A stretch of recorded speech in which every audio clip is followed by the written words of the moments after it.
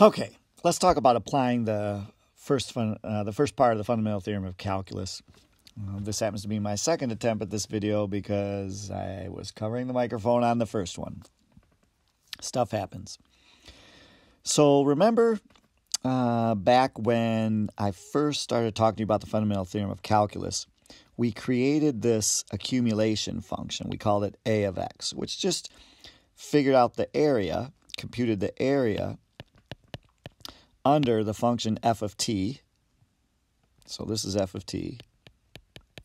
And this a of x computed the area, the area under the function f of t from point A to some value x. And we could move x back and forth, slide it back and forth to change the amount of area that we were computing. And each value of x has its own y value, a of x. And the notation that we used to write out a of x was the integral from a to x of f of t dt, right? Just the area under the curve. And we blew past this, working through this construction, because we wanted to get to, the fundamental theorem part 2, which was capital F of b minus capital F of a, right? So we could compute a definite integral with an antiderivative. Along the way, though, we did some stuff, and we ended up saying that the derivative of a of x equaled f of x. And that is an important piece of information. It's basically saying, right, since a of x is this definite integral here, if I know the derivative of a of x equals f of x, what I'm really saying is that if I have a definite integral and I want to take the derivative of the definite integral, right, because this is just a of x, that equals f of x. And this happens to be the statement of the first part of the fundamental theorem of calculus. Our textbook calls it part 1, right? Oops, that was bad handwriting. But this is the statement of part 1. Now, let me show you why it's important. It's basically giving us a formula for taking the derivative of a definite integral that has a constant in the a position of the definite integral and the variable x in the top position. And what it's saying is if you're doing the derivative of this thing, it's really just the function with x plugged in, meaning we just take the x and we stick it where the t is. And that's really it for applying this theorem. There's a lot more going on with the theorem. It has something to do with that construction that we set up, and it was getting us toward the second part of the fundamental theorem that we use all the time to compute definite integrals. But I just wanted to point out to you that it is a useful statement in and of itself because it allows us to take the derivative of these definite integrals. So let's take a look at a couple examples. And these problems that I'm going to show you, they come right off the handout for this lesson. But this is the classic example, the classic case for finding the derivative, right, of a function. This function happens to be called capital F. But we're trying to find the derivative, and the statement of the function is one of these definite integrals. And look, here's a letter x in the b position of the definite integral. So based on that, fundamental theorem part 1, we're just going to take the x and put it where t is, and we'll write out our derivative. So it's this easy. F prime, the derivative of capital F, is just x squared, right, instead of t squared, plus 6x instead of 6t, plus 7. Notice, we don't actually take the antiderivative, right? We're doing the derivative of an integral.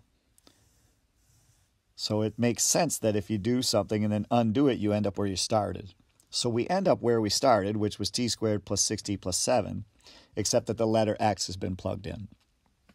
That's how this thing pretty much works. Now, what we'll see on the next slide is it does get a little weird when this x is not just an x, but some other function of x. When that happens, we do have to apply the chain rule. Anytime you're doing a derivative of a composition, you have to apply the chain rule.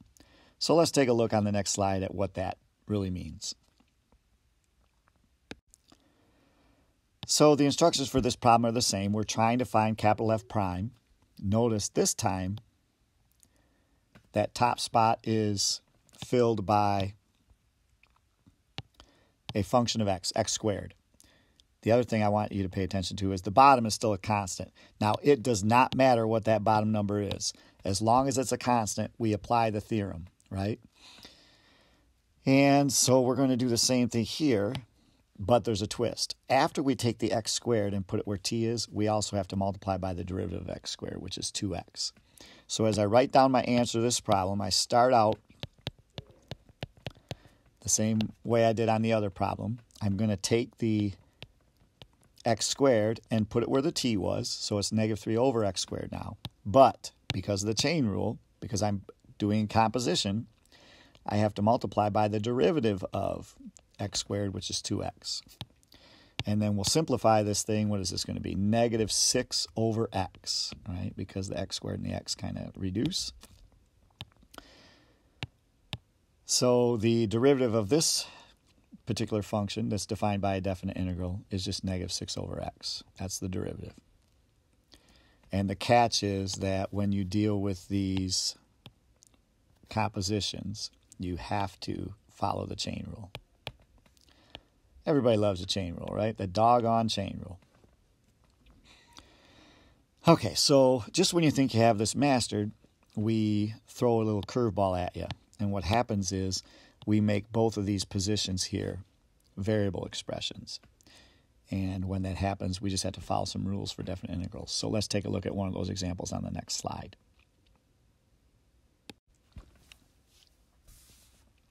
Instructions for this problem are the same. We want to find the derivative of capital F, but notice the definition of this function is different than the other ones. To apply the fundamental theorem of calculus, we need a constant in this position, and we have a function of x there. Now, we do have the function of x that we wanted on top, so that's good, but there's a problem here. Remember that first fundamental theorem is stated like this. The derivative of a definite integral, and there's a constant a down in that position, and there's a variable x here of f of t dt, is just f of x. Okay, this has to be a constant, and we don't have that right now. So what we do is we force the issue. I think you'll agree that somewhere between x and x squared, there's a constant, right? For instance, there's a number between 2 and 4, which would be 3, or any of those other numbers in between there. Now, there's always a value between x and x squared, except maybe 0, right? And so what we're going to do is split this definite integral into two pieces. We'll say, and this is still the function, I haven't taken the derivative yet. We'll say instead of writing it as one definite integral, we'll write it into two definite integrals. We'll split that interval between x and x squared. We'll go from x to this number a that we know is in between x and x squared. And we'll write down the definite integral of e to the 2t dt. And then we'll pick up where we left off and compute the other definite integral, starting at a and finishing off at x squared. 2e to the t dt. Now, this right-hand expression, we can directly apply the fundamental theorem. So let's just do that right now. It's just like the chain rule when we did the other slide. I'm going to take the 2x squared, stick it where the t is, and then multiply by 2x. It's just x squared, not 2x squared. So this is 2e to the x squared times, by the chain rule, 2x. And we'll simplify that in a minute. There's an issue over here, and that is these bad boys are not in the right order. I want to flip them over so they match the theorem. When you flip them over, remember, that's the opposite of what the value should be, so we have to stick a negative sign in front of it.